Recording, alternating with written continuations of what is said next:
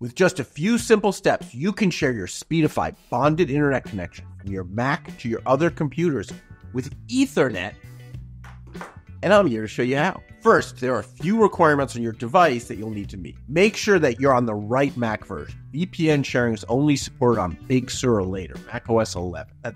Just make sure you've updated your operating system sometime in the last 5 years. Fine. 2, if your Mac is getting its internet via Ethernet already and you want to share Speedify via Ethernet, then you'll need to have an extra Ethernet to USB or Ethernet to Lightning adapter, something like this. Third, make sure you have Speedify downloaded and installed from the Apple App Store on your Mac. Sharing is only supported through the App Store version of the app. If all those requirements are met, run Speedify and connect to a server. You'll see all your available connections in a table underneath the graph. The lines on the graph match up with the colors in the table. You like this video so far? Subscribe to our channel for more how-tos, tech tips, and weekly office hours live streams where we answer your tech questions live. Now, for the actual steps to create your Speedify hotspot. On macOS, go to System Settings, General, Sharing. Go. And then on Internet Sharing, click the little I.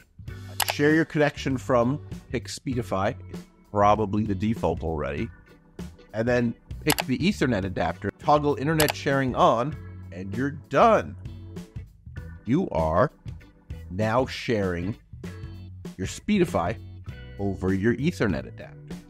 So, you can now take your other PC that you wanted to share with, plug in Ethernet first from your Mac,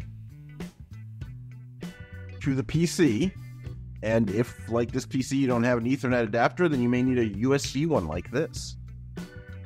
Plug it in.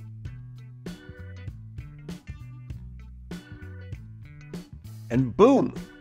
You're using your Bonded Speedify connection on your second PC, shared from the Mac that's running Speedify. That's it. Hope it helps. Now that you know how to share your Bonded Speedify connection through Ethernet from your Mac, check out our other video about how you can use 2 Starlinks of Speedify, because we dive into the details of how using 2 Starlink dishes at the same time can help you get better, more reliable internet.